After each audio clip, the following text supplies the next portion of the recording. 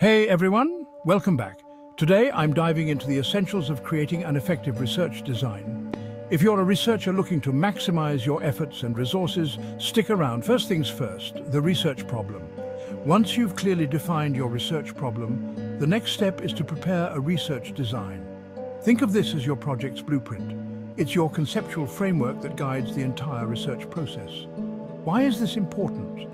A well-prepared research design makes your research efficient, ensuring that you get the most information with the least effort, time, and cost.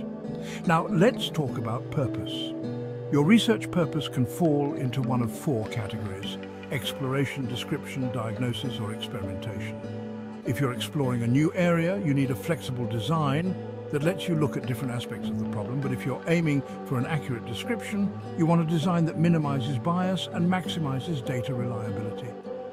There are various types of research designs, from experimental to non-experimental hypothesis testing. Experimental designs can be informal or formal. For instance, informal designs include before and after studies without control groups, while formal designs include randomized block designs and Latin square designs. Choosing the right design depends on several factors.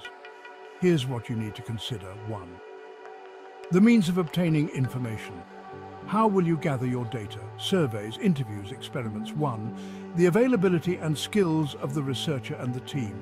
Do you have the expertise to carry out the chosen methods? 1. The organization and reasoning behind your chosen methods. How will you structure your data collection and why? 1. The time available for your research. Is your time frame realistic for the scope of your study? 1. The cost factor. Do you have the necessary budget to support your research? By considering these elements, you'll be able to choose a research design that's tailored to your specific needs. Remember, a good research design is not just about picking a method, but about making informed decisions that align with your research goals and constraints.